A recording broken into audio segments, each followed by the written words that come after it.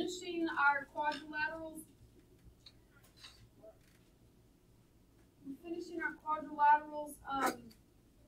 Section flip book by looking at squares. I burned my arm the other night and I just scratched it. Just make sure it's not bleeding. It's not bleeding. The scab's gone now. Ladling food out of the pot and my hand hit the. Yeah. The flip book has trapezoids on it. Yes. Oh, No. It has trapezoids on it. Trapezoids are not, I've said it once, I'll say it again. They are not in the standards anymore. They used to be. I don't know why they decided not to cover trapezoids.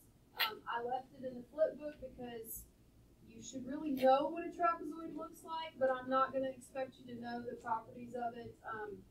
It's a nice to know, not a need to know. See the difference? Squares are a need to know, and the good news is every one of you should know what a square looks like, which should make it very helpful. Crack me up, Caleb. Which should make it very helpful when we're doing this worksheet.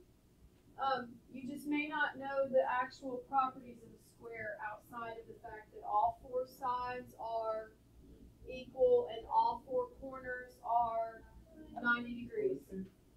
Okay, let's go to the squares. Flip. Let me change my screen so that you can actually see. By the way, this is page 27. Part of your homework over the weekend, and don't you dare say, yeah, homework! Yeah, you're in high school. You have homework. Your homework over the weekend is to make sure your notebook is in order.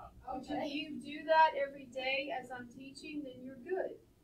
Because there will be a pop notebook check quiz next week, and it will be a legit. Right. And I promise the second one will be a complete, like, pop your notebook out and let's check it.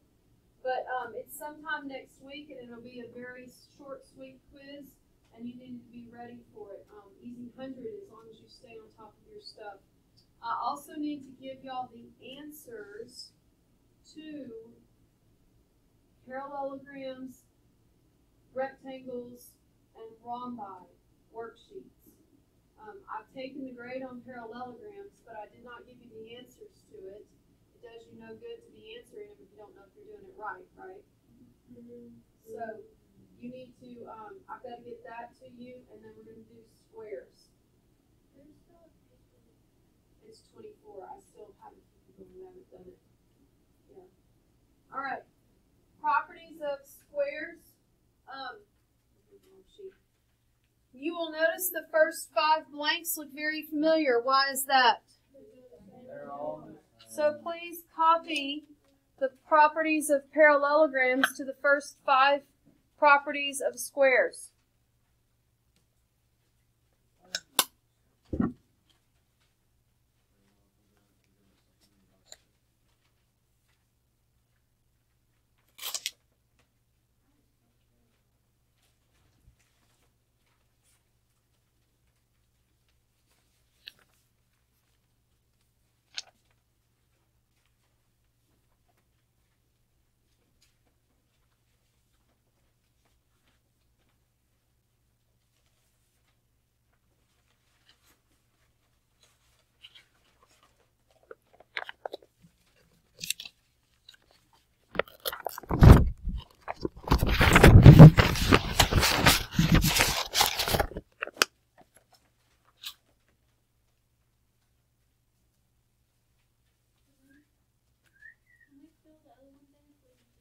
Yeah, you should know them because if you look right there, it says squares have all the properties of parallelograms, rectangles, and rhombi. So it's everything we've covered so far.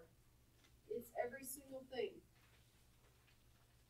You've got that opposite sides are parallel. You've got opposite sides are congruent. You've got opposite angles are congruent. You've got consecutive angles are supplementary, which means they add up to 180. You've got diagonals bisect each other. You've got that all four angles are right, which makes them 90 degrees. You've got that all sides are congruent. You've got the diagonals are congruent. You've got the diagonals are perpendicular, which means they intersect at what angle? 90. And then you've got diagonals bisect opposite angles.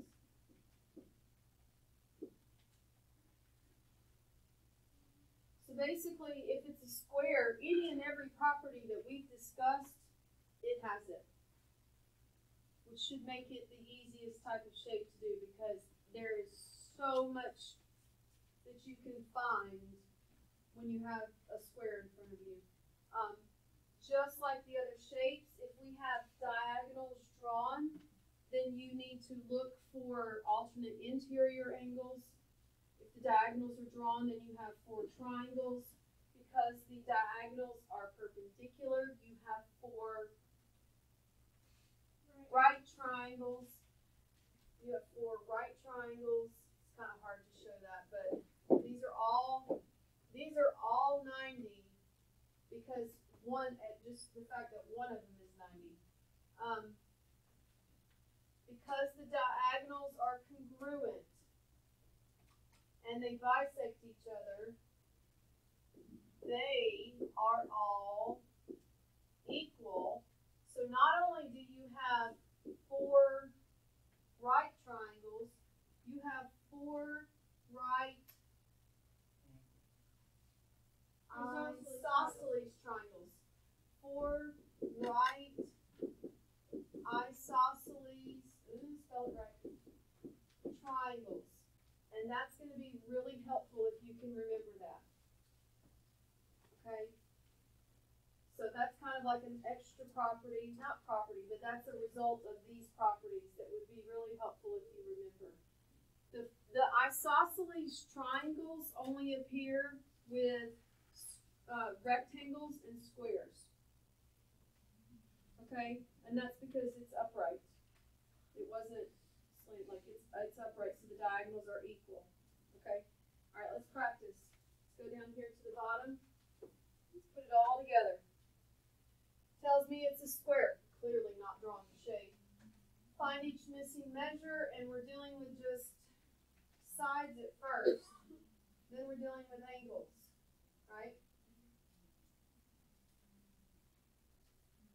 If C to F is 8, what would C to E be? C to E would be 16. What would BC be?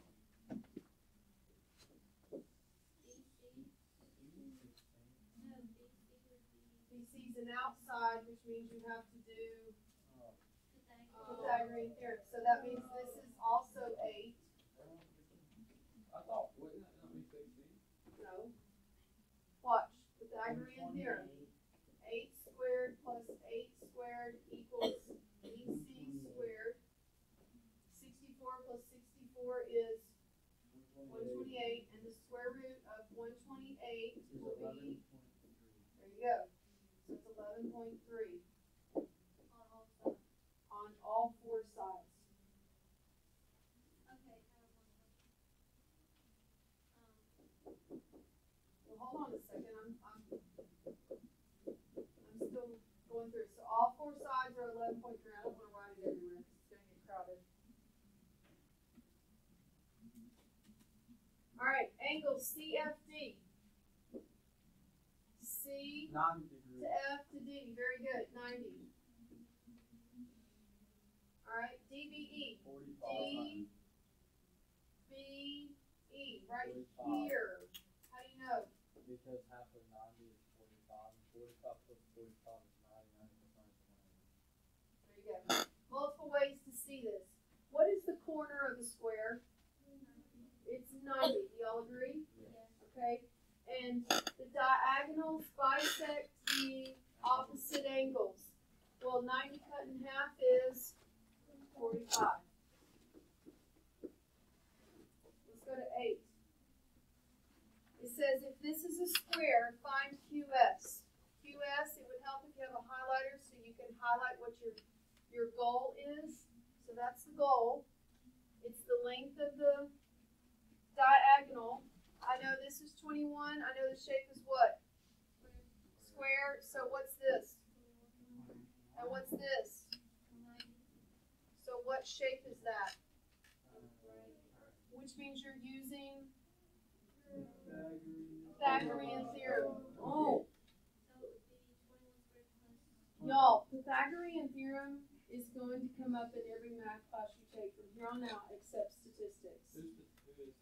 Pythagoras. Who made that? Don't, yeah.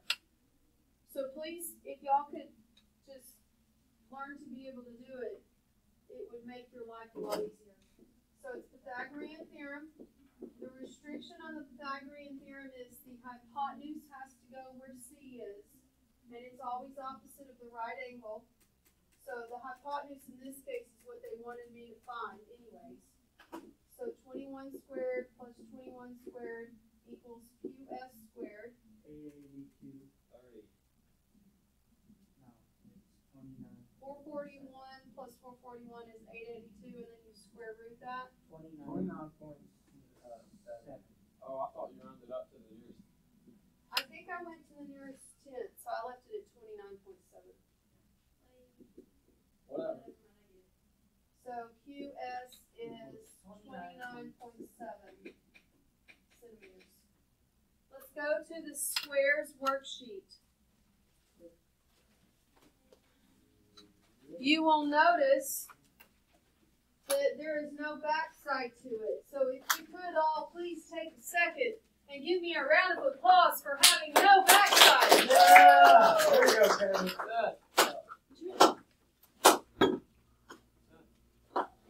You did great.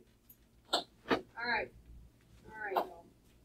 I'm going to start putting something on the back that's like a joke or something just to see if it looks. Anyways, please go to the squares worksheet.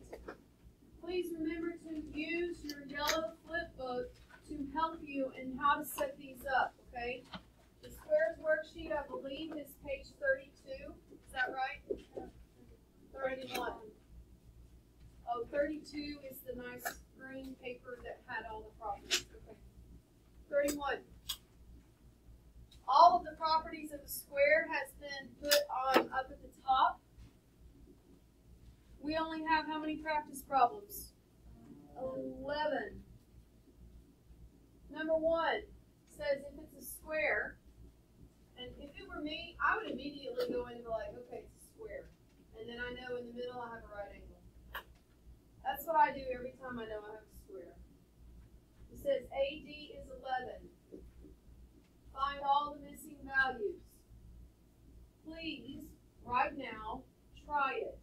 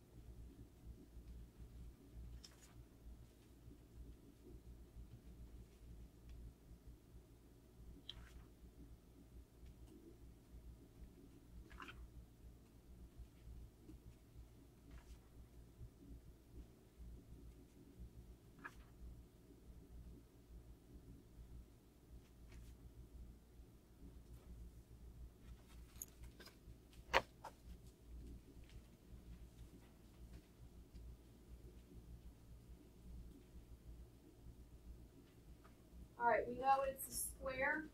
It says to find BC. What you get? Okay. It says to find AC. 32. How'd you get that? Wait. Are we on 6? My bad. 15.6. So you should have noticed the right triangle here. It's a square. So it's going to be 11 squared plus 11 squared equals AC squared, right? So 242. Square root 242. What is it? 15.6. Okay. BD would then be 15.6. good. No work to do there. Okay, EC would be 7.8. half. Right. You're going to divide this by 2. Okay, and then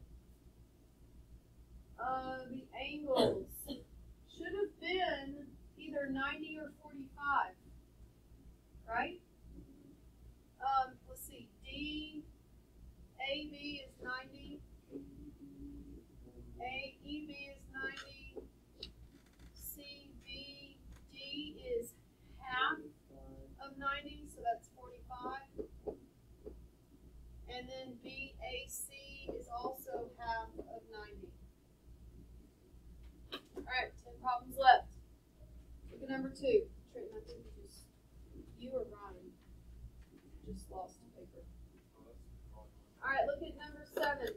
They tell us it's a square. Y'all know me.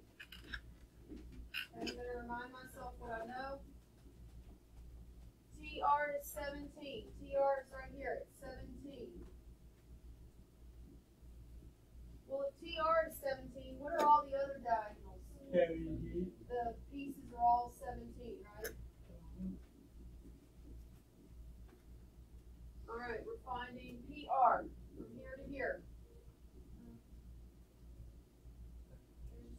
17 plus 17, 34. Alright, Q to S, also 34. Alright, find the QT. 17.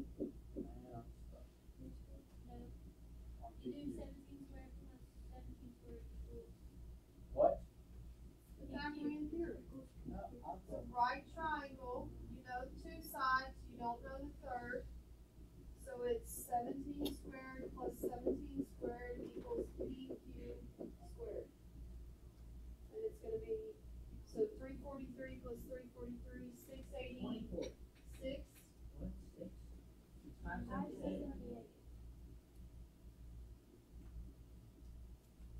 343 plus 343. Hang on. Off 17. Is 17 squared? 17 times 17 squared, not straight numbers, straight numbers. I just did it in my calculator. Okay, alright, y'all. I was thinking of 343 as, I don't know where, And then the square root of I don't know where 343 came from, but anyways, square root of 578 is point what? Or is that it? That's, Just 24. Okay, yeah, that's Is it 24.04. gotcha.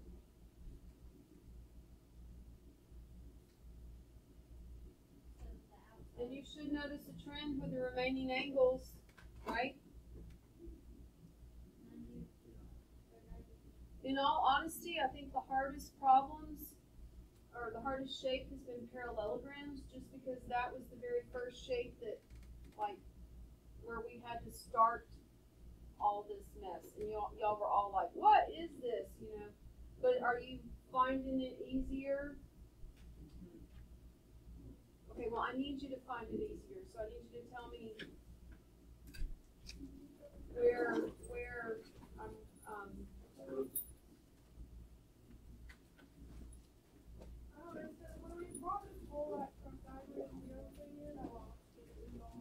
you know that the Pythagorean theorem is a formula, which means it works every time, that involves when you know 2 sides of a right triangle, you need the third side. Pythagorean